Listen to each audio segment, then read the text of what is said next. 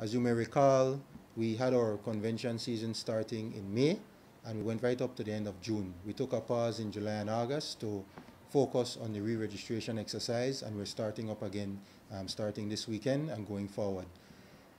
On the issue of Belmopan, we have a convention scheduled for this Sunday, and in that matter, we invited Mr. Arthur Saldivar to address the National Executive this afternoon. He did so, and following that address, we had a deliberation by the members of the National Executive.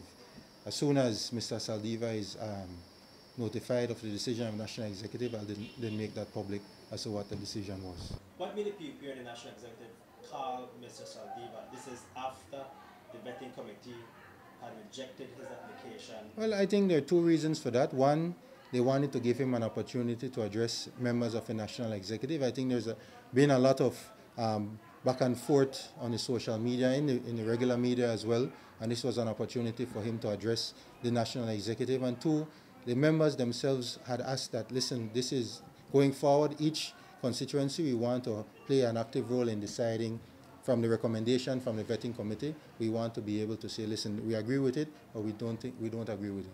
During his presentation, did he mention that he was not comfortable with the composition of the vetting committee? He didn't address that at all. He only made presentation as to why he should be included. Correct. On the issue of the default judgment that he had referred to, the party was operating under the understanding that while the application process was going through, while he was being vetted, that he would have put a hold on the claim. Only we found out later that he went ahead and got the default judgment, but we've applied to set aside that judgment, and we're waiting for a hearing date at the moment.